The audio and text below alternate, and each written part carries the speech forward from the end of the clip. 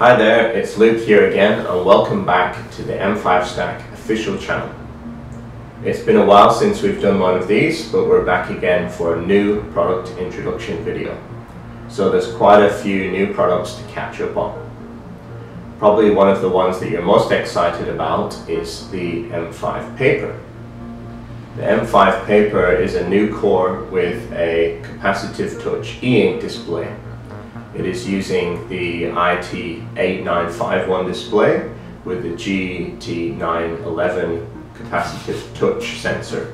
So let's have a look at it. The screen itself is 4.7 inches and has the capacity to display 16 levels of grayscale. Now the touchscreen is really quite accurate. We can have a look up close here with the camera.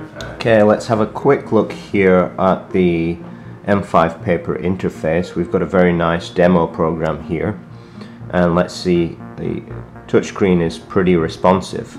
So in this test program here we can see the temperature and humidity from the inbuilt SHT30 sensor.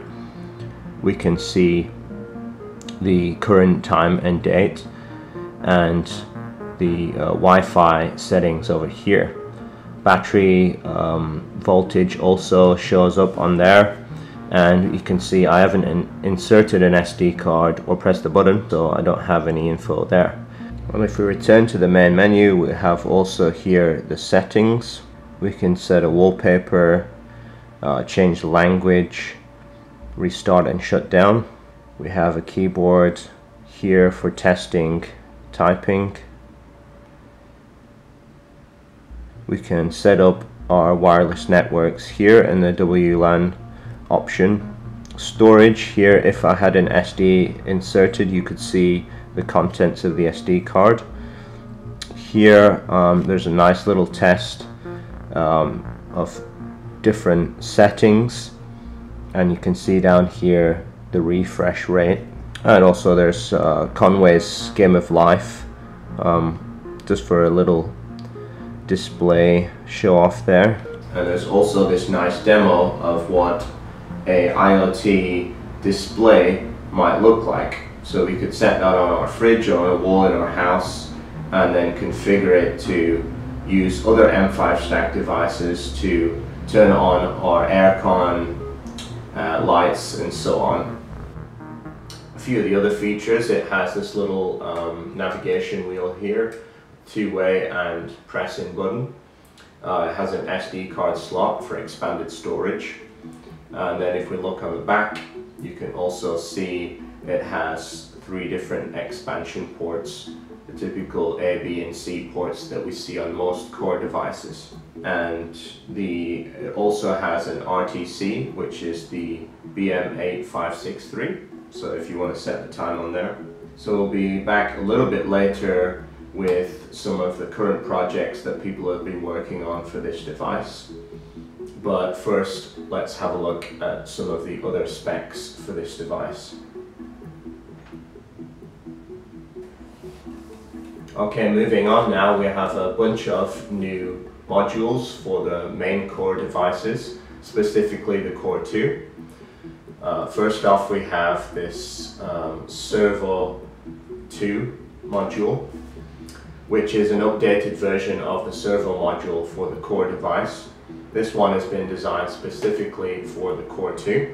It has 16 servo channels, and that's using the PCA 9685 chip to control those. It can accept 6 to 12 volts. And what's special about this that wasn't quite possible without a little modification, at least with the previous Servo module, is it contains a dip switch. This dip switch is used to set the ITC address of the device, therefore meaning that we can stack multiple Servo 2 modules for if you want to control a lot of servos. So let's have a quick look at some of the other specifications of this device. Great, and on to another one of these modules, the GO Plus 2. So the GO Plus 2 is also an updated version of the previous Go Plus module with some extra features.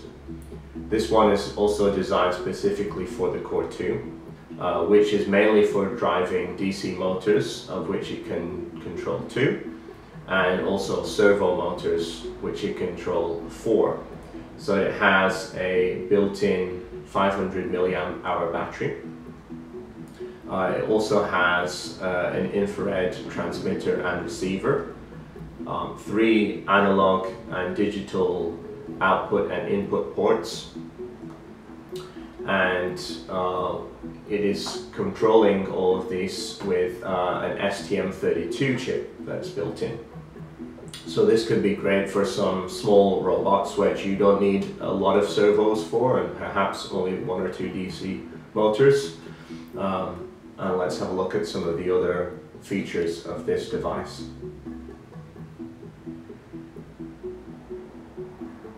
Okay, next up, let's check out the M5GO Bottom. So this is a similar base as the Go or Fire, but this is specifically for the Core 2 model. So it has most of the same features that those bottoms would also have. The array of 5 RGB LEDs on each side, and this Lego style bottom, which is great for integrating your Technics Lego projects. It has the B and C ports for UART and digital analog input and output. The MPU 6886 accelerometer and gyro sensor. And also included in this, which is not in the previous models, is a SPM 1423 microphone. It has the typical 500 milliamp battery that all the other devices has. And here are a few of the other features of the M5GO Bottom. Okay, now for the last module in this set of modules that we're introducing. This is the ECG module, which stands for electrocardiogram. So this is for tracking your heart, specifically for getting the pulse rate or electrical activity of the heart. It's using an STM32 chip and a bunch of other chips for filtering and processing and cancelling out a lot of the electrical noise so that we can get an accurate reading. In the kit, you will receive 6 of these sticky pads, which attach to the 3 electrodes there. So this could be used for like a pocket ECG, for monitoring health, that sort of thing, and so on. And here are some of the other specifications of this device. Okay, now let's take a look at some of the new units in the unit series. First up, we have this relay unit. So it provides 4 separate relays, which each have their own LED status indicator. This can accept a maximum of 250 volts and outputs 10 amps. And so you can use this then to control some of your household appliances, such as lamps or fans, etc., or other high voltage electronics. Onto the other units we have here, and there is the mic unit. So this is using a different mic to most of the ones that are built in the course. This is a much higher quality mic. It's an omnidirectional electret mic, which is using a preamp, which is the Max 4466. And it also has a chip in here with the LM393, which is an adjustable voltage comparator. So there's a small pot on there where you can adjust to filter out noise. So this could be used for processing sound in your projects and making simple recordings. Let's have a look at the last unit in this set of units. Something that's been requested for quite a while now. This is an ultrasonic unit used in a whole bunch of Arduino projects for range sensing in robots or even simple distance sensing projects. So now we have this ultrasonic unit. It is accurate down to 1 millimeter and has an effective distance of 20 to 1,500 millimeters, and it operates around the 40 kilohertz band.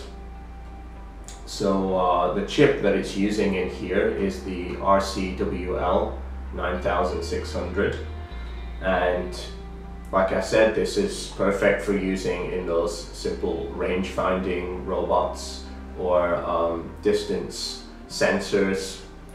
We can have a look at some of the projects that we can use with this in a later video. And that's it for the sensors, the new units we have in this video.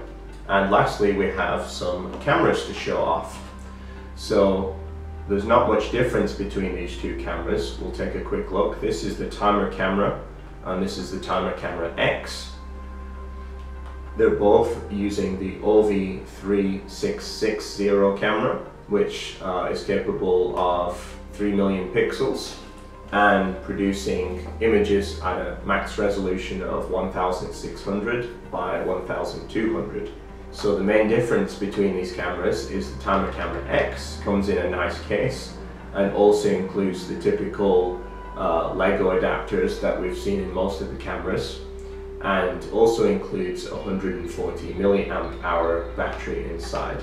So if you want this camera to sort of stay independent of a power source, this has been engineered for lower power applications, then you could go for the timer camera X. If you want something a bit cheaper and something you're going to have tethered most of the time, you could go for the timer camera, which is without the battery and does not come in a case. Another feature that both of these cameras have is the built-in RTC, which is the BM8563. And these have also been designed so that they can work well with UI flow.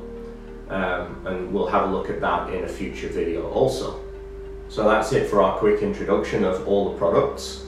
Let's now take a look at some of the cool projects that you've been working on for those that have already got these new products in their hands. Let's take a look. First off, let's have a look at the M5 paper. On receiving the product, you might want to check out the sample programs that you can find in the M5 burner. Now let's have a look at some of the projects that our users have made. Typically, as you would imagine, people have made some e-readers, and you can find the code for these. Also some projects which would suit the office and home, such as this calendar and weather display, and this project which allows you to show graphs in a nice layout. There's also this cool visual novel engine which allows you to view the popular Japanese interactive fiction. Also well-known M5Stack user Lovyan has updated his Lovyan graphics library now to support the M5 paper. And finally, this cool weather display even includes a nice 3D printed holder. Check out the description for all the links to the GitHubs of these projects. I scoured the internet looking for other projects on the other products that we introduced in this video, but I was only able to find this other review on the timer camera, which also gives a nice little tutorial on a smart doorbell, so you can go and check that out on Neon Airship's channel. Okay guys, that's about all we have time for in today's video. If you have any questions whatsoever about these new products, make sure to leave a comment about that down in the comment section. And now I'd like to also introduce our Christmas competition. So we have a competition for festive themed M5Stack projects, which we'd like you to submit. This link, and I'll also leave the link down below in the description. You can be in the chance of winning a whole bunch of M5Stack goodies, and the winner will be announced in mid-January. So make sure to apply to that competition, and I wish you luck. And that's all from me today, and I look forward to seeing you next time. Bye.